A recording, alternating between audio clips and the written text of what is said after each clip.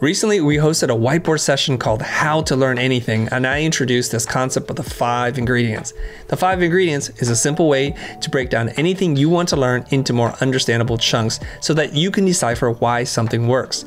It's like a dish. If you can break down what the core ingredients are in that dish that you love, then with a little experimentation, you can make that dish yourself. This segment was not included in the video of the whiteboard session we released on the channel because we wanted to focus more on how attendees were using this method to break down artwork they were interested in. But I think it's important to see how the crew we had in the studio did it as well. So here's the result of our session, breaking down the work of Jean-Michel Basquiat. All right, so here's what I want you guys to do, okay? I want you to look at this and I want you to describe to me what you see. So describe things that you see, and I'll write them down. It's, all right.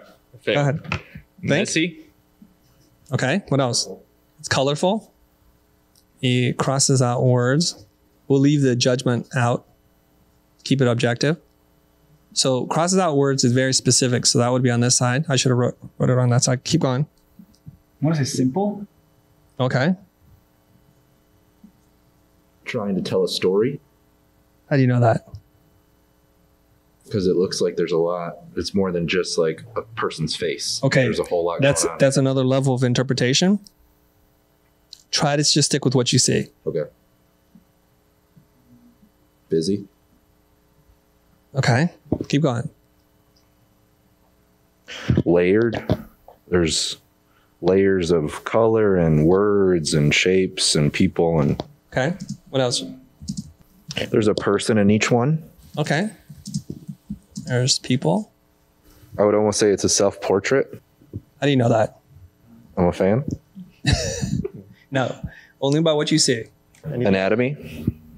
Anatomy. Bones, skeletons. Okay, human anatomy. Yep.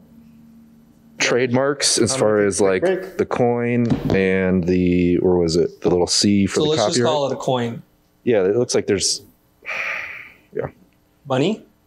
It looks society, yeah, like this copyright. There's like... All right, he likes to use the copyright symbol. And trademark. And there's currency. Okay, what else?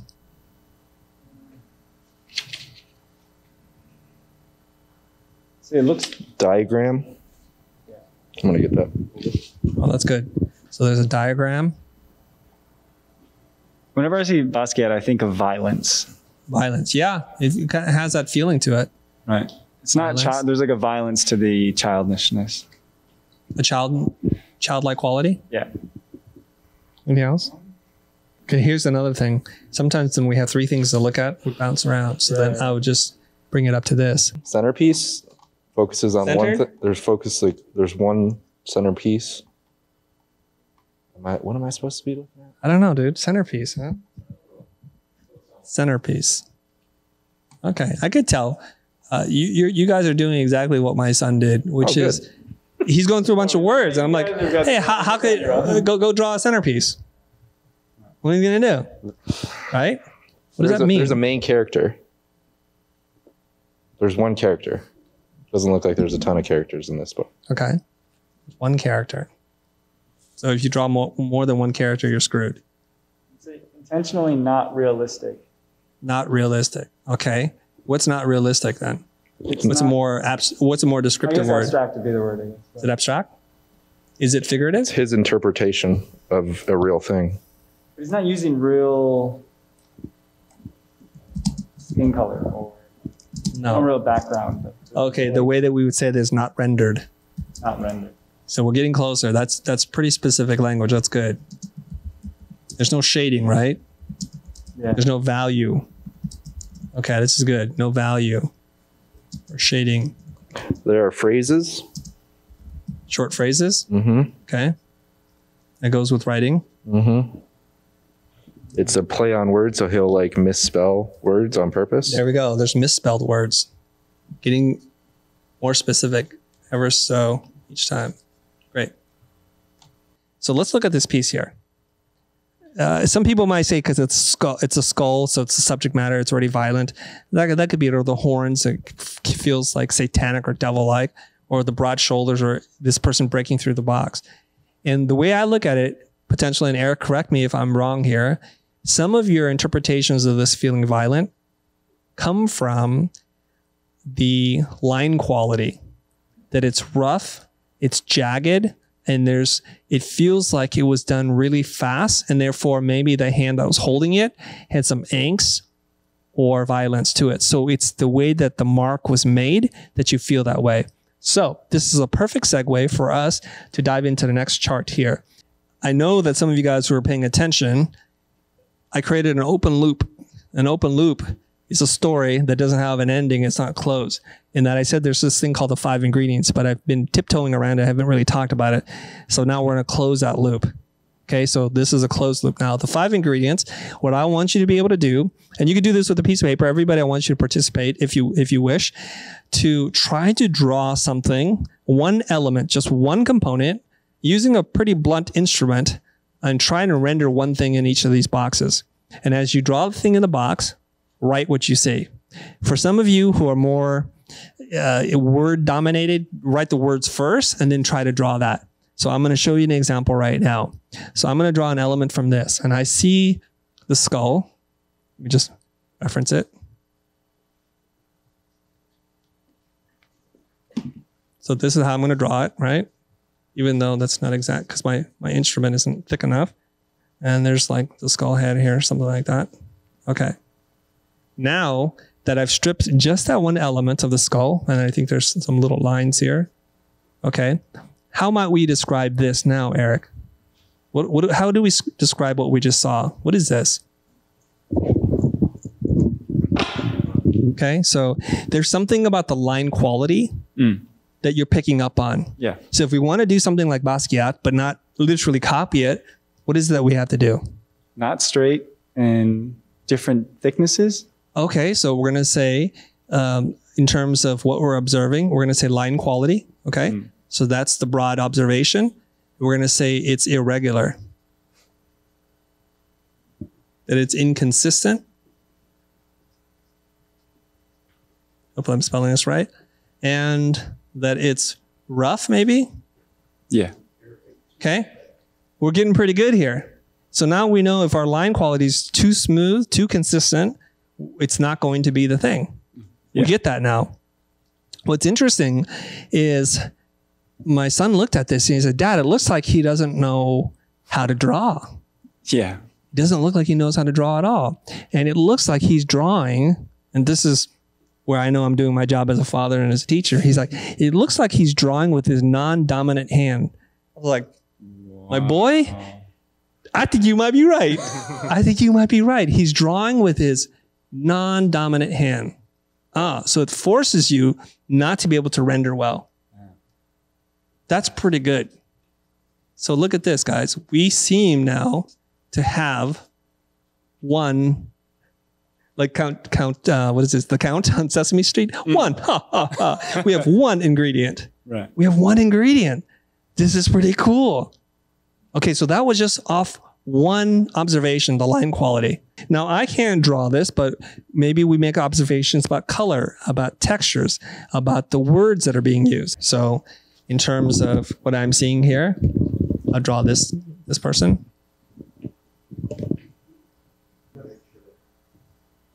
Yeah? Okay. Figures. Let's look at this figure. Okay? You guys ready? We're going to do this together. The figure. What do we know about this figure? These figures that he's drawing. How can we describe these figures? Unproportional.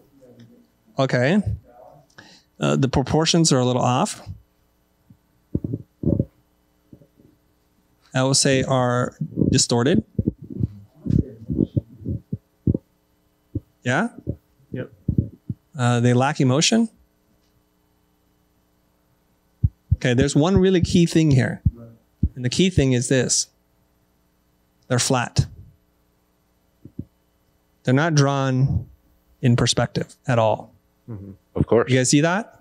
So if they twist and turn, that requires a whole different skill set, different kind of rendering.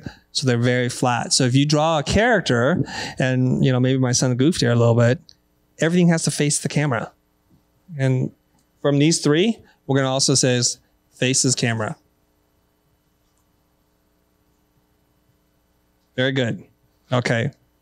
Now, the interesting thing is when you guys said it's very colorful, my son did not describe it as that. With the exception of this piece, which has some colors, when you describe colorful, we imagine Baskin-Robbins and rainbows, right? It's not quite Baskin-Robbins and rainbows, not even close. So he's like, okay, Dad, there's only a minimal use of colors and the colors look dirty. Okay, so that's how we can describe that, okay? So I'm gonna write here colors, okay? Minimal colors, and that they feel dirty, right? That there's a lot of black.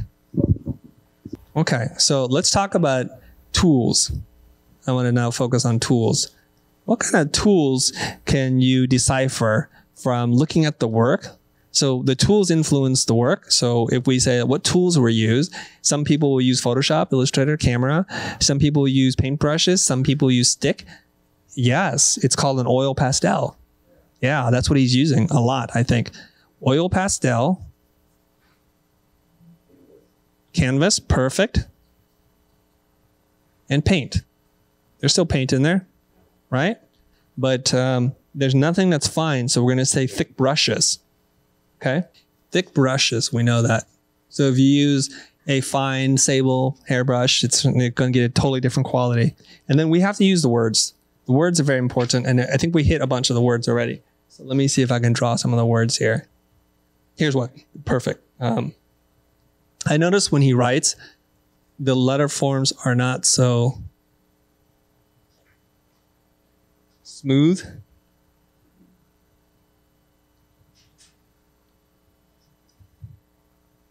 And there's a copyright symbol here. There's things that he spells. He purposely misspells words. Heart pumping. Oh, okay, here we go. He crosses out words. Thumping.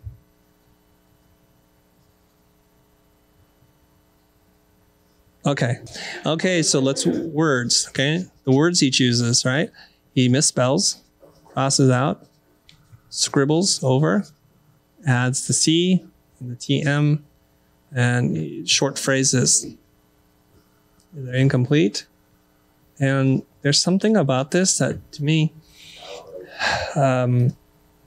it's like stream of consciousness, whatever. It's like there doesn't seem to be a rhyme or a reason. And that starts to give us an idea of what makes a Basquiat piece a Basquiat piece. Now, I did not do this for my son. He did his own version, and he has 5 ingredients for everything that he does. This is how I teach him to teach himself, because his tendency is, Dad, tell me what it is. What am I supposed to be doing? I'm like, no, go back, do your 5 ingredients. And he would do this many, many times, because each time he was stuck, I'd say, let me see your 5 ingredients.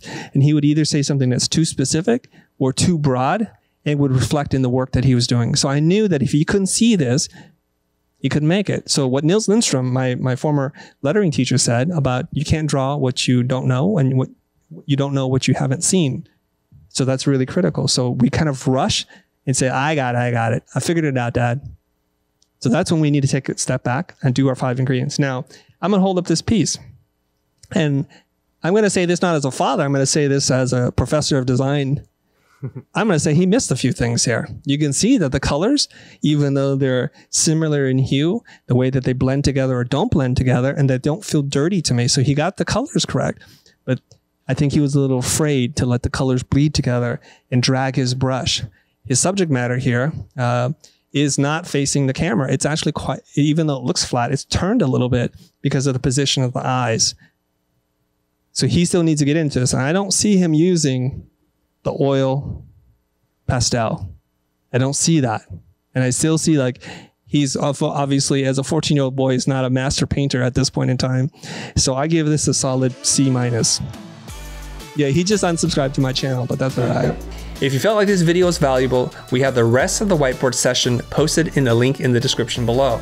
There are also more whiteboard sessions on our channel and more to come. Thanks for watching and see you in the future.